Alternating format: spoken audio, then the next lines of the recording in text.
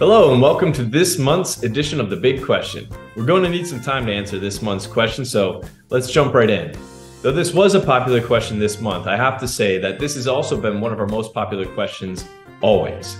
And this month's big question is, what's my number? As in, how much money do I need to have saved in order to retire comfortably? Before fully diving into the answer, I'm going to take a quick pause to highlight the most important aspect of the question. The part that I want to bold, highlight, and underline is it is your number, not your neighbors, not your parents, not the incredible stock picker who sits next to you at work, the same one who also conveniently forgets to mention all of his stock and crypto holdings that have gone to zero.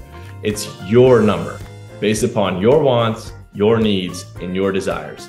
That means it's going to be a little different for everyone. And to give you a better sense about how we think about what your number may look like, it's best to step back and begin with the end in mind. How much money would you want to spend each year in retirement? While this sounds obvious, it's crucially important because from there, we can begin to work backwards to construct the portfolio. If we can get to a spot where we have over 3 years of retirement spending safely set aside in the more conservative side of the portfolio, we should be in a really great spot to weather any of the market ups and downs that we will inevitably see along the way. And if we can get to 5, 6, 7, 8 years, even better. But we know that if we can get to 3 or more years, then we should be in a really great spot. And one of the best and most important parts about this is that it then allows us to invest the other side of the portfolio in stocks, the asset class that we know historically has done the best job of outpacing inflation in a meaningful way. And as important as it is to ensure that a few years of retirement spending is safely set aside, it's equally important that you have significant dollars in the stock side of your portfolio.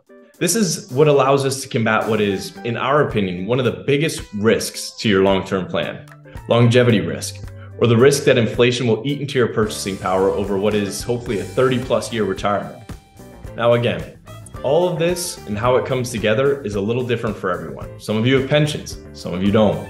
Some of you are receiving Social Security, some of you aren't. All of you have wants, needs, and desires that are totally unique to you.